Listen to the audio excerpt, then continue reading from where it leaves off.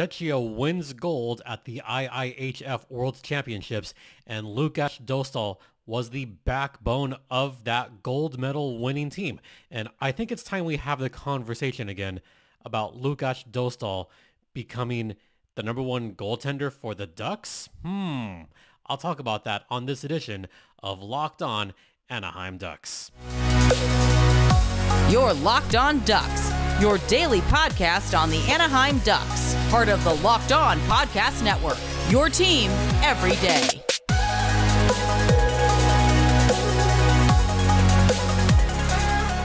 Welcome to Locked On Anaheim Ducks, part of the Locked On Podcast Network. I'm your host, Jason JD Hernandez. I've been covering hockey for well over a decade. Also have covered the San Diego Gulls for Defend the Nest. I'm also the public address voice for the Coachella Valley Firebirds. And this episode is brought to you by FanDuel. Make every moment more. Right now, new customers get $150 in bonus bets with any winning $5 bet. That's $150 with any winning $5 bet. Visit FanDuel.com/locked on to get started. So we just had a performance for the ages in Czechia, particularly in the capital city of Prague. And what I mean by that is the World Championships just concluded this past weekend, and I'll admit that I was home sick, not well. Let's just say that I was burning up, feverish. I mean, that kind of explains where I've been the past few days. But, you know, having a fever while I'm not working, I mean, it is what it is. These things happen. But I was at least comfortable and watching the IIHF World Championships and seeing Lukas Dostal put on stellar performance after stellar performance. I mean, it really started with those first few games in group play, and once we got to divisional play, that's when Lukas Dostal just really took over completely for the Czechs. In the last couple of games, in particular, the games that was determining seeding, I would say that Dostal probably got better as the tournament moved on. Yes, there was that first game that went into a shootout. There was the second game that went into a shootout. Yeah, it was pretty tough for the Czechs early on. And I even talked about this on a previous podcast. Look, beating Finland in a 1-0 shutout, that's great, but that went all the way to a shootout. Dostal didn't get any help there. Then there was that other game that Dostal lost in the shootout. That one I think was pretty tough on Dostal as well. I mean, that was a tough loss to the Swiss. And that was the one where Kevin Fiala scored on Dostal in the shootout. I'm like, oh boy. Yeah, one of the Ducks' number one enemies, Los Angeles King, Kevin Fiala. So then we go into the knockout rounds. And that's when I said to myself, okay, now it's getting kind of serious because this is do or die. And the do or die game that I think for me was the most impressive was the 1-0 shutout against the United States. I will admit I was born in California, born in East LA, so I am an American citizen. In that sense, I was rooting for the United States. But as someone that covers the Anaheim Ducks and who has loved watching the progression of Lukas Dostal, I was impressed. I loved seeing his composure against the United States, and there was some pretty solid players on that U.S. team. I mean, they're no slouch. The United States just has a not a stacked lineup, but a good lineup. They got Seth Jones. They got Zach Werenski on defense. They got Brock Nelson. They got Johnny Gaudreau, who has been fairly good. They got Matt Boldy on their team, who scored some important goals earlier in the tournament. You got Brady Tkachuk, Cole Caulfield. But imagine if they had, all the Tkachuks on that team. Yeah, just imagine that. What if you had, Brady Tkachuk with his brother, who's currently playing for the Florida Panthers right now? What if both of them were there? What about if all the Hughes brothers were there? Yeah, what if? What if? What if Trevor Zegras scores on his buddy Lukas Dostal? Well, you know what? When they get back to training camp in September, October, I have a feeling that Lukas Dostal is going to do what Trevor Zegras did to Jamie Drysdale a few years ago. And what I mean by that, remember about 4 years ago, I even did a whole ass podcast on this about Trevor Zegras being the tournament MVP in World Juniors. And he beat his buddy, Jamie Drysdale. And this did happen. This absolutely did happen. Where when they came back, Trevor Zegras kind of not paraded it around, but he made sure to show off his gold medal to the rest of the team. And he kind of jokingly made it a point to show off the gold medal in front of his buddy Jamie Drysdale, who was on Team Canada, and Z was on Team USA. That was fun. But watching Lukas Dostal just have the composure that he did during that game and turn away shot after shot after shot, that was a thing of beauty. And I think I was more proud of Dostal in that entire game. I really was. Dostal was by far the star of that game. He stopped every shot on that game. He was unstoppable. Again, a 1-0 win. Pavel Zacha got the only goal for the Czechs in that game. That was impressive, but not nearly as impressive as the performance he put on against the Swiss in the gold medal game. That, I think, was the ultimate piece de resistance. In that game, Dostal stopped nearly every shot in what wound up, or actually he did stop every shot on that one. It was a 2-0 shutout. By the way, his third shutout in this competition. Yeah, 3 shutouts. I would say that's pretty effing impressive, if you ask me. And his stats alone are just remarkable. A .939 save percentage, a goals against of 1.58. He led all goaltenders with 3 shutouts in the tournament, led all goaltenders with a whopping 200 saves out of 213 shots. So he only allowed 13 goals in that action. He looked terrific, and he was getting better as the tournament went on. And there were some good stops on that one. And he had to make every save because it was 0-0 after 2 periods of that gold medal game. Yeah, I mean, there was a little bit of nervousness watching that game. I'll admit that. As someone that loves watching Lukas Dostal just perform in that high level, I was a little bit nervous for him. But he was calm. He was calm throughout. And what wound up happening was David Pastrnak had the game-winning goal on just a ripper from the face-off dot, and everybody just went nuts. The entire arena. Oh, by the way, this was in their home country of Czechia, and Pasta just came through.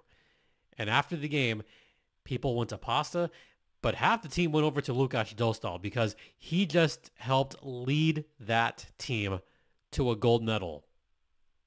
And the first time that that country hosting won it all since they were Czechoslovakia. That's how long it's been. Czechia wasn't even an independent country yet. They were still Czechoslovakia. This was still the 80s. This was the Cold War, for those of you historians. This was back when Germany was not unified. This was when the USSR was still a thing. This is when Czechoslovakia was still a thing. That's how long it has been since the Czechs won gold on home ice. And this meant a ton to Dostal, which actually, we're going to head to the first intermission right now. So I'm going to talk about what this means to the Czechs and what some of his teammates have to say about his play in general. So we will get to all of that on the other side. And now a brief word from FanDuel. That is right. It is winner take all time in the NBA and NHL playoffs. In fact, it is conference finals time in the NBA and NHL. The Celtics have moved on, and now we're trying to see between the Timberwolves and the Mavericks. In the NHL, the Final Four teams still going at it. The Oilers, the Stars, the Panthers, the Rangers. Who's going to come out on top? Well, FanDuel is giving you a shot to bring home a big win of your own, because right now, new customers get $150 in bonus bets with any winning $5 bet. That's $150 to bet on spreads, money lines, player props, futures, and much more. So please visit FanDuel.com/lockedon and make every playoff shot count. FanDuel is America's #1 sportsbook and the official sports betting partner of the Locked On Podcast Network. And please, folks, gamble responsibly. Welcome back to episode number 886 of Locked On Anaheim Ducks, part of the Locked On Podcast Network. Once again, you're locked in with Jason JD Hernandez. All right, let's have a serious conversation about Lukas Dostal now. Let's really be serious. I just went over some of the numbers that Dostal had in this past IIHF tournament, where Czechia won gold medal again for the first time on home ice since the Cold War days. So it's been a long time for this young, relatively young country, I guess by that metric. But I want to talk about the impact he's had on his teammates. And I'm going to start with his Czechia teammates. And one of those guys is obviously David Pastrnak. Pastrnak, who scored the game-winning goal for Czechia in the gold medal winning game. I love this quote that I kind of dug up, and this is from Pasta. Quote, "I'm so proud of Dosty. He's focused on every shot. It's easy to win the quarterfinals when your goalie doesn't let a single puck through." End quote. Obviously, he got a shutout in that quarterfinal game against the United States, and he was perfect on that game. But I think it gives the rest of the team a bit of ease when you have a goaltender that is that composed. And several players have said just how composed he is. And this has gone back to his days with the San Diego Gulls. Trevor Zegras, I remember, had some great quotes back in 2021 about Lukas Dostal, that he was calm, he was cool. For someone to have that much poise, his age was brilliant. Sam Carrick, by the way, another player that had nothing but beaming quotes for Lukas Dostal. Looking back, the composure that he gave our team, yes. Just, I'm kind of parsing like parts of quotes here, but the fact that he said that, you know, he gave the Gulls a chance in that 2021 kind of weird Pacific Division playoff in Bakersfield. He absolutely gave that team a chance. And, you know, the boys just couldn't get that goal for him. Having those 2 overtime losses in games 2 and 3 in that best of 3, yeah, that one stung a little bit. I mean, it didn't like really sting because it was a weird pandemic year, but it still stings nonetheless. You still want to, like, you play to win the game. To quote a famous football coach, you play to win the game. But looking back on that, that was his coming out party. And he even had the composure back then. It was great. Pavel Zacha said it was awesome to play in front of him. He won the game for us. Yeah, freaking right he did. He absolutely won the game for Czechia. You could talk about the guys that scored the goals and all that, but when you have a blank on the other side, then hell yeah. Absolutely. Dominik Hasek, yes, the Dominator, one of my favorite all-time goalies in the NHL, said Lukas Dostal does things the right way. I wouldn't change a thing in the way he plays. Frickin' right. Also, I'm going to parse through this one. His teammate in Anaheim, Radko Gudas, who, by the way, had a pretty solid tournament. When Gudas is 100% healthy and when he plays with that much pride, then yeah, you'd better believe he's going to put out his best games. And Radko Gudas, who got a little bit, okay, more than a little bit wasted at the trophy ceremony and the parade in Czechia. Gudis even said, Dostal gives us a chance every night, and he was the MVP of this one. Yes. Oh, by the way, speaking of MVPs, I should point out that Dostal was the best goalie, and he was named to the All-IIHF All-Star team as in the goalie position. So to see Dostal get that kind of recognition on a world level is amazing. Oh, by the way, Kevin Fiala won the tournament MVP in a losing effort, but Dostal being the singular goalie to help win it all is brilliant. Oh, and by the way, this on a 31 save shutout. Yeah, 31 saves out of 31 in a gold medal freaking game. That not only takes confidence, that takes balls. That takes something pretty large to make that kind of performance and that kind of, I don't want to say a comeback, but it kind of was. Because those two teams played each other earlier in the tournament and Switzerland won. Kevin Fiala scored, the tournament MVP, scored a shootout goal against Lukas Dostal. And then Dostal sees Switzerland again. How do you come back from that? You shut him down. That is the ultimate just turn around, let me show you what I've got moment, and he did it. So I've got to give a lot of praise to Dostal, which now begs the very serious question. He's only 23. He's got all this composure. We've seen kind of the same theme from several quotes that, you know, he should be just praised for being cool between the pipes, for giving his team peace of mind. When you give your teammates peace of mind behind the or between the goalposts, your team always has a shot to win. Even in Anaheim, like he never really slumped his shoulders. He never made it obvious that he was calm. He was super calm.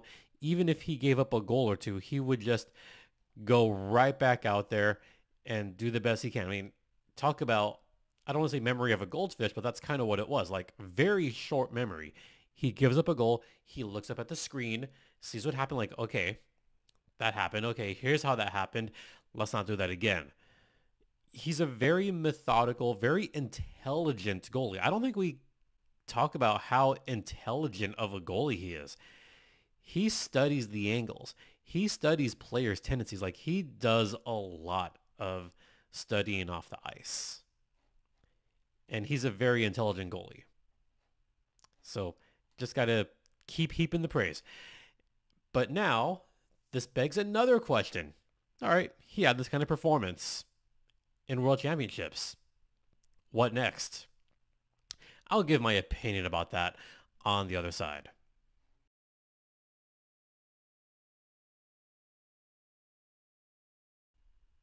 Welcome back to Locked On Anaheim Ducks, part of the Locked On Podcast Network. Once again, you're locked in with Jason JD Hernandez, and we're going to now talk about the crux of this conversation. But before we get into that, got to give a quick shout out here to Michael, who I met over the weekend. I was doing, well, not the whole weekend, for a part of the weekend when I was finally feeling like up to it.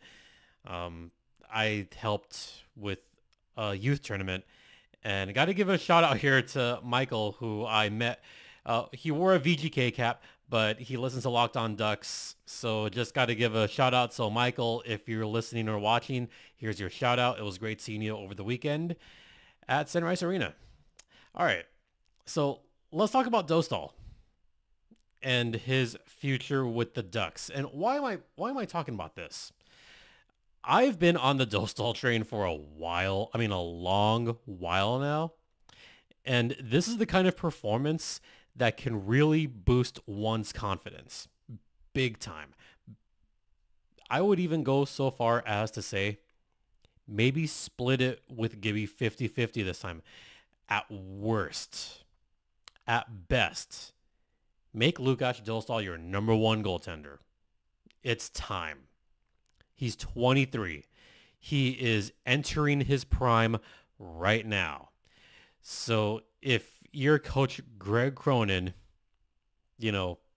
either as the saying goes, crap or get off the pot. It is time to make him your number one starter. He's proven it. He's proven it on the AHL level. He's proving it on the NHL level. He's proven it on the world stage. He's already proven it as the best goalie in the tournament. And these are against world-class athletes too. These are against some of the best in the world. Yes, I know some of the other best are still playing in the cup final. Like, okay, I get it. I get that not everybody's playing. But most of who he's playing are still world-class hockey players. Some of them are all-stars. And he shut them down. He shut them out. He shut out USA, a pretty solid USA team too, with a pretty decent offense. Goaltending, not so much. But USA fielded a pretty decent team. I wouldn't say they were the best team, and I didn't have them winning the gold at all. I had either Canada, Sweden, or the Czechs. And I had the Czechs actually like third on that list. I had Sweden winning it all. I had Canada being second, but I had Czechia right there solely because of Lukas Dostal. I said this in a podcast 3 weeks ago before the tournament even started that Dostal was going to take this team far and they would medal. I said they would medal, maybe not a gold medal, but I said they would medal. It's time. At worst, give Dostal 35 to 40 starts and give Gibby the other 45. No, actually, no. I don't even believe myself saying that. Like, I don't. Like, in my heart of hearts, like, my opinion, split it down the middle. 40, 41, 42, or just do it already. Just make Dostal your number one goalie. He equaled John Gibson in a lot of analytics categories. He equaled Gibby in a lot of those statistics, such as high danger save percentage, as in the goals saved above expected. They were virtually identical by season's end. So what do you do with Dostal? Well, I tell you what you're not going to do. You're not going to just let him sit on the pine for most of the season and only give him about 30 starts. You're not going to do that. That's not good for his development. It's not good for Dostal. He's proving that he belongs in this league, and I've contended that his ceiling is number one starter. That's his ceiling. I believe that. So give him much more than that amount of starts. Much, much more. How much more? Well, let's look at his stats for just the last couple of seasons. 2023, he started 17 games. This past season, he started 38 games, partially because Gibby was hurt some of that time. I say 45 starts. Give him the majority of the starts. Let's see what he can do. The save percentage, again, almost identical to Gibby. The goals against, almost identical to Gibby. And that's fine. But maybe with some new assistant coaches who we still don't know about yet, this could be a chance for the Ducks team themselves to try to make some noise this year. This is the time to go after some really good defensive defensemen in free agency or by trade or by draft. They have the money. They have the picks. This is the time to go for it. So now this is really the litmus test for Greg Cronin. It's the biggest litmus test for Pat Verbeek. And if Dostal can get this opportunity, then this would be a massive litmus test for him as well. So the Ducks brass have got to be watching this unfold, thinking, oh, maybe it's time. Yeah, it's time. Join me on this, will you? It's time. Number one starter, Lukas Dostal. That's all. That's all I'm going to say on this podcast. We're going to wrap it up here. thanks for watching. Thanks for listening. Don't forget this podcast is free and available across all platforms, including Stitcher, Spotify, Odyssey, Apple Podcasts, Google Podcasts, etc. I do want to mention this before we wrap up. As you've noticed, episodes have been a little bit sporadic. I did mention that I was feeling pretty ill. Actually, I was in bed like almost an entire day. Like I legit slept for about 17, 18 hours trying to break whatever it was I had. So it just knocked me out. But I am trying to get as many episodes out as possible. Don't know if I'm going to be able to get an episode out from Acrisure Arena on Wednesday, given everything that's going on, given the recent news up with the Kraken relating to the Firebirds. By the way, a bit of NHL news. Current Firebirds head coach Dan Bylsma just got named the head coach for the Seattle Kraken starting next season, but Dan Bylsma is going to finish off the season in Coachella. So just a bit of NHL news. So there is going to be a lot of hoopla around the arena before Wednesday's game, and won't be able to record after Wednesday's game because there'll be, wow, I'm blanking on the word here. Oh, they're converting. That's what it was. Yeah, they're converting the arena after both game 1 and game 2. So I won't be able to do a post game, but I'm going to try. I'm really going to try, folks. Anyway, don't forget to check out the Locked On Sports Today channel, the 24/7 YouTube channel for Locked On Sports. So check that out. You could find me on Twitter X at StimpyJD, and you could email me at lockedonanaheimducks@gmail.com. And once again, thank you all for your continued support. It is so greatly appreciated. For Locked On Anaheim Ducks, I'm Jason JD Hernandez saying have a great rest of the day. Please remember to be safe out there. Please be kind to one another, and Ducks fly together.